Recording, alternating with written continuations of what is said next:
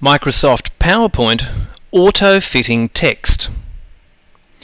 We have a bulleted list on our screen and we're slowly starting to run out of space, and we have 2 more bullet points to add.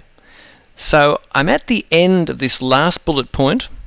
I'll press the Enter key to push me down to the next line, and when I do, notice that it starts to look like we're going to go off the edge of the screen. But I'll start typing and let's see what happens. Notice as soon as I type the first letter, it shrunk all the text and this little option here appeared.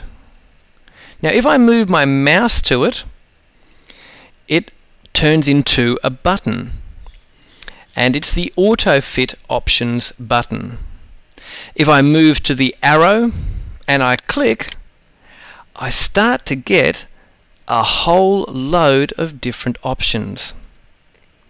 The first option, and it's currently selected, is auto fit the text to that particular placeholder, or stop fitting text, and then you have a raft of other options. Split it between 2 slides, continue on a new slide, change to 2-column layout, etc.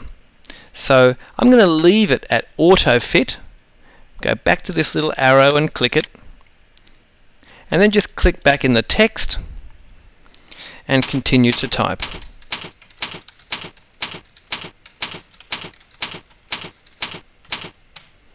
Press Enter.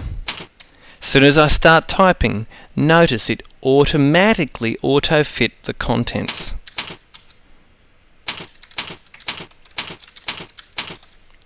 There we go. When I've finished, click into a blank space, and the text has automatically been resized so that it fits on one slide.